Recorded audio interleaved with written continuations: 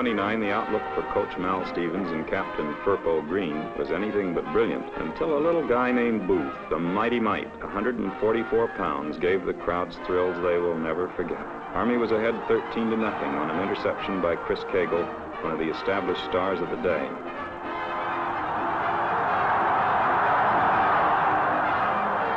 And a 50-yard drive, a pass, Cagle to Merle, another All-American, and Merle 30 yards for the score. Then Albee, wearing the number 48 he made famous, went in for his first big game in the bowl. It was Booth for 13 yards, Booth for 6. Booth to the 1-yard line, and Booth going over for the touchdown. Booth kicking the try for point. In the second half, Booth and Taylor, number 42, alternated on another drive, with Booth hurling himself over for his second touchdown.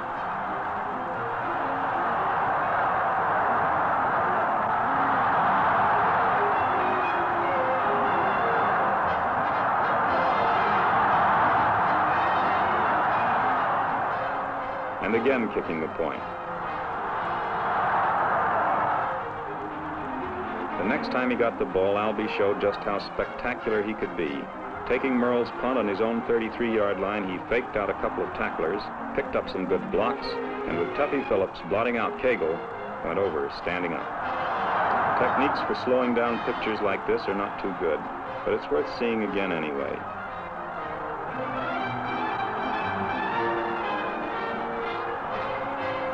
Booth frustrating the mighty, not too fast, just shifty and slippery.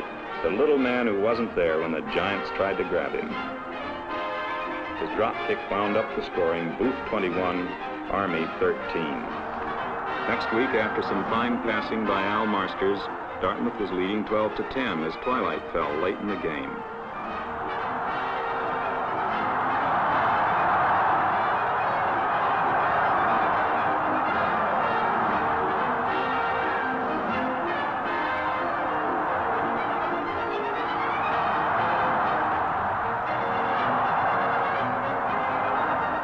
Then Hoot Ellis, sidelined for a year by a knee injury, intercepted Tommy Longnecker's pass and, praying all the way that his knee would hold up, went 85 yards to keep the old bowl jinx alive. The film is poor, but it merits another look. The game was nearly over. Dartmouth was in control, and then the jinx took the ball to Yale's fastest man. Albee always said this was his greatest thrill in football. Even without Booth, this was quite a team. Against Princeton, Chick McLennan took the injured Albee's place, and with Green, Lozer, and Vincent opening holes, spearheaded a 10-0 victory. Albee was elected captain in 1931 and continued his spectacular career. Against Dartmouth, he ran 94 yards with a kickoff for a new bowl record.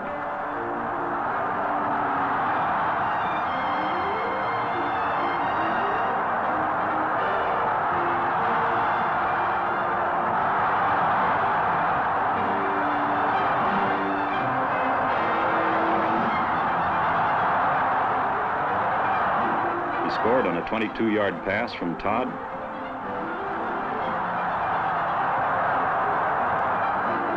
And went 54 yards off tackle for a third touchdown.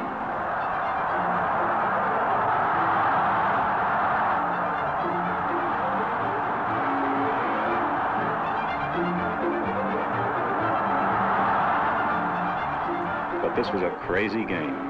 Yale led 33-10 in the third quarter, when Dartmouth's Wild Bill McCall took a kickoff and nearly equaled Booth's new record with a 92-yard run for a score. And the Dartmouth team came alive in earnest. McCall intercepted a pass and ran 70 yards.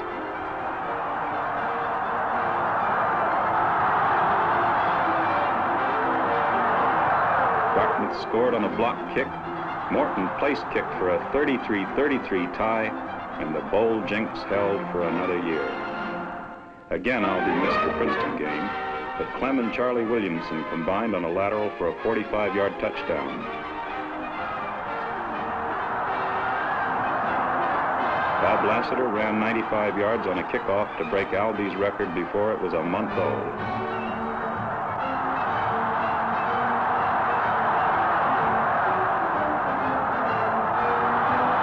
Bud Parker scored on a 63-yard punt return as the team ran up a record score of 51-14. Barry Wood, Harvard's superb quarterback, was Booth's greatest rival. And in 1931, undefeated Harvard figured to make it 3 in a row against Little Boy Blue. The first few seconds made their confidence look good. Wood took the kickoff in the end zone, handed off to Prickard on the 12-yard line. Prickard cut to the right.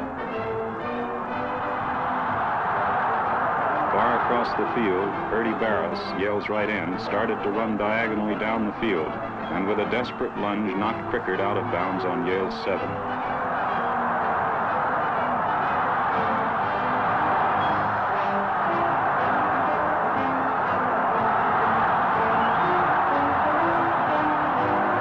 Yale held, and the game was a scoreless deadlock until late in the fourth quarter. Pauly blocked Wood's punt on the Harvard 45-yard line. Then Booth fought desperately for yardage, a 6-yard smash.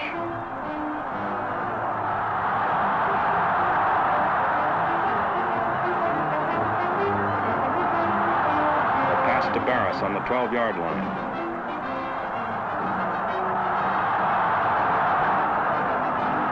A plunge to the 10. Another to the 5.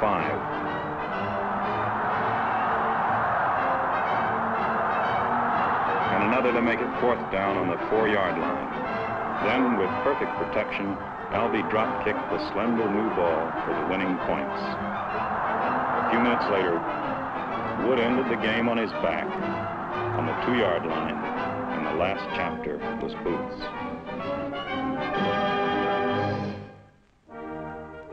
When Ducky Pond and Greasy Neal took over the coaching in 1934, they faced what the newspapers called a suicide schedule.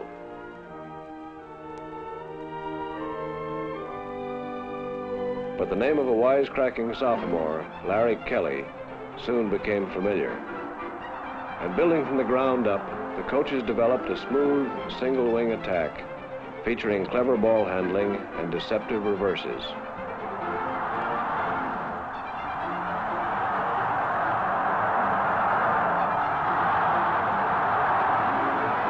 This began to gel in a 37-0 victory over Brown.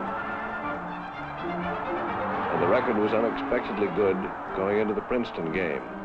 But Princeton had won 15 in a row, and already their students were petitioning to go to the Rose Bowl to give their great team a chance against some real opposition. When Captain Claire Curtin kicked off, Sandback's bobble in the end zone didn't worry the Tigers.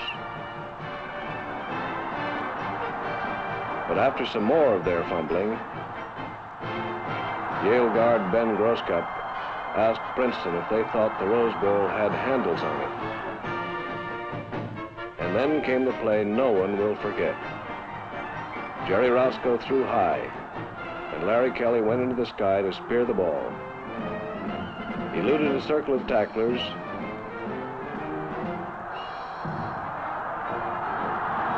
outran another, faked out 2 more, and went over, standing up. For comfort, Curtin added the extra point, but Princeton still expected their power to tell. In the second quarter, Princeton's Gary Levan, a fine back, broke loose from the Tiger 28-yard line, and only a great save by Choo Choo Train stopped him. From there, Levan threw to McMillan on the Yale 5.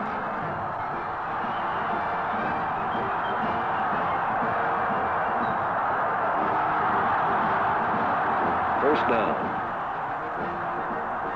Levan for no gain. Spofford crashed to the 2. Constable hit a blue wall for nothing.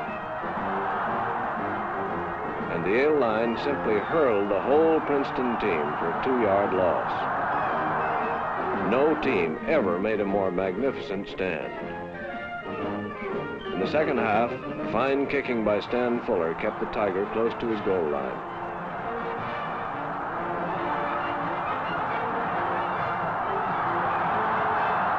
And the score stood, Yale 7, Princeton nothing. And 11 iron men did the job. Kelly, Wright, Morton, Grosscup, Whitehead, DeAngelis, Roscoe, Curtin, Fuller, Scott, and Train. Next year, 6 of these men were gone, but the season was hardly underway when a group of sophomores gave notice of things to come. Penn was ahead 7-0 when Clint Frank made the first of his many great runs.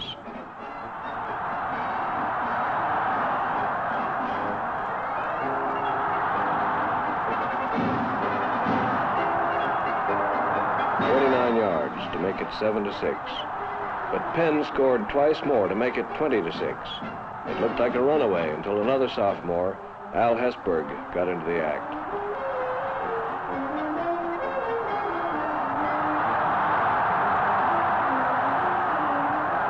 On a wide reverse, the Rose Bowl play for 58 yards.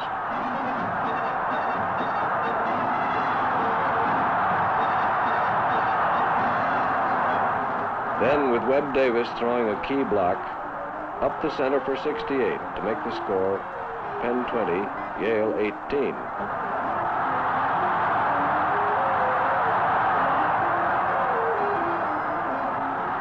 The third sophomore, Charlie Ewart, put Yale ahead with a 48-yard pass to the veteran Larry Kelly.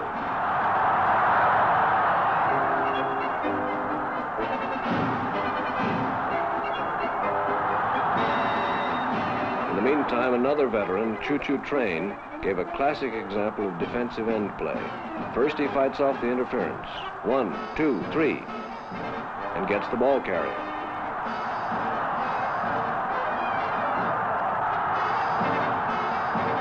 Then, with mud all over his jersey, he follows around to the other end and oomph! A real masterpiece on 2 successive plays.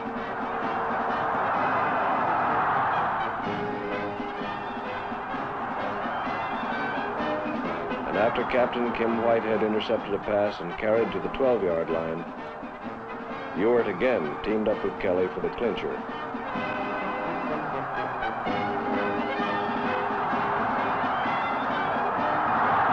Yale 31, Penn 20. This was an era of spectacular plays, like Larry Kelly's famous fumble kick against Navy in 1936. Tony Mott punted for Yale, and Navy's Schmidt fumbled on the 23-yard line. Kelly's foot sent it on to the 3, and Kelly, alert as usual, picked it up and carried it over. All legal except the score. The ball was dead at the point of recovery. Legal, that is, if it was an accident. But was it an accident? Look again and see for yourself.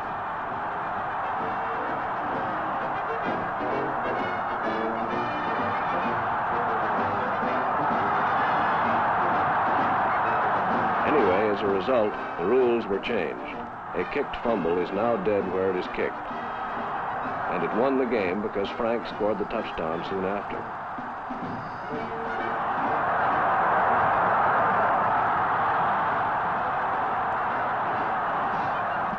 The 1936 Princeton game was almost the most spectacular of all. With some fine running by Jay White, Princeton ran up a 16-0 lead in the first 2 quarters.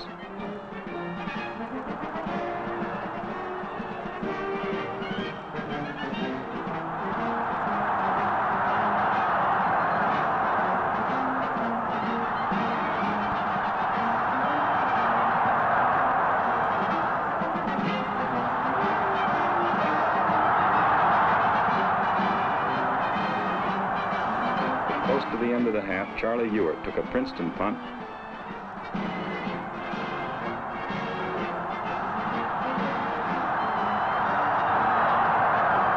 and threaded his way 50 yards to the Princeton 35-yard line to put Yale back in the game. Then Clint Frank threw to Flick Hoxton for 18 yards.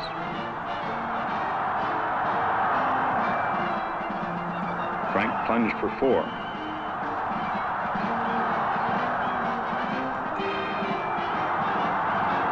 And on a carefully planned delayed reverse around left end, Al Wilson went all the way to the 1-foot line. From there, Frank bulled over Princeton 16, Yale 7. In the third quarter, Al Hesberg broke through a hole opened by Beckwith, Wright, and Bill John and went 20 yards to make it 16-14. And soon afterwards, with 10 to go on a third down at the Yale 40, Frank faded to the 25 and threw 50 yards to Kelly, who blotted out the speedy White to put Yale ahead 20-16. One of Kelly's most amazing plays. He knew that White was fast enough to catch him, so he had to get rid of him, which he did, and completely, what the old-timers called brushing off. In the fourth quarter, the Tigers roared back into the lead, 23-20, and the chips were really down. With 81 yards to go from the 19, Yale went to work. Frank to Kelly, what a pair of names. 38 yards to the Princeton 43. Wilson on a weak side reverse to the 13.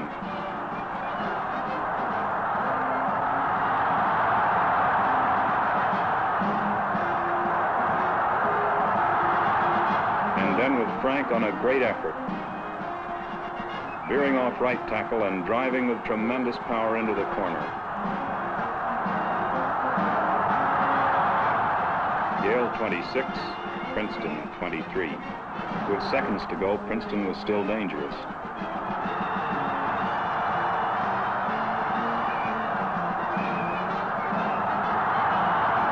White broke into the clear, and only a magnificent tackle by Al Wilson saved the game. A deliriously exciting victory. Next week against Harvard, Kelly caught a 42-yard fourth down pass from Frank for the 15th and last touchdown of his career, and completed his record of scoring in every Big Three game he played.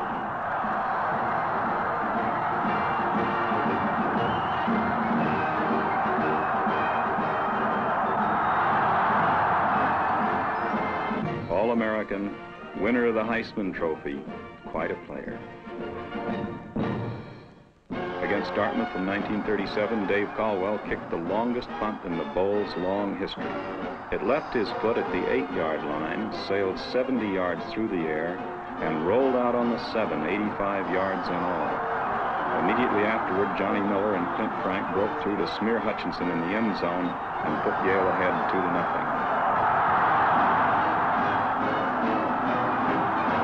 But in the fourth quarter, Dartmouth's great Bob McLeod intercepted a pass and went 82 yards.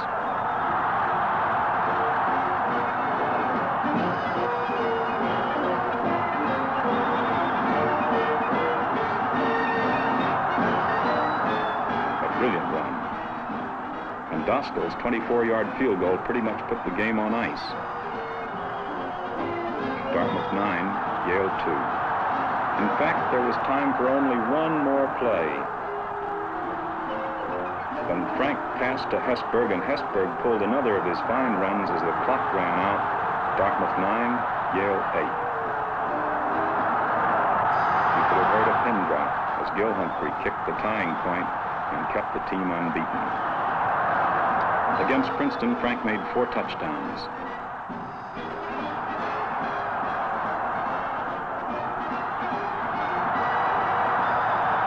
Including a 79-yard cut around right end on the first play from scrimmage.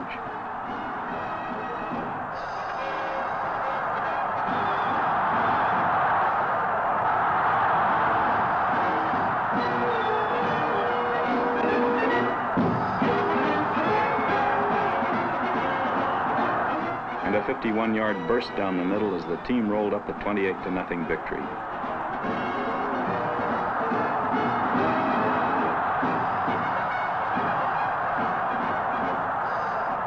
So Clint Frank brought his team to Harvard undefeated. That year, Harvard's crafty coach Dick Harlow introduced a new defense featuring looping linemen, and in the rain and mud, Yale lost. But with his knee injured and swollen, Frank was greater than ever in defeat. Reversing his usual role, he made a magnificent catch of a pass from Ewart, an inspiring effort. Al Hesberg also turned in his last great runs, off tackle for 28 yards,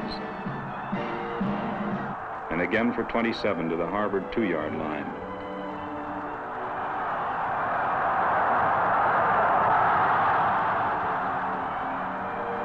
Where Frank took the ball and hurled himself over to cap a 67-yard drive. After that, Clint made innumerable saving tackles, even after he could barely stand.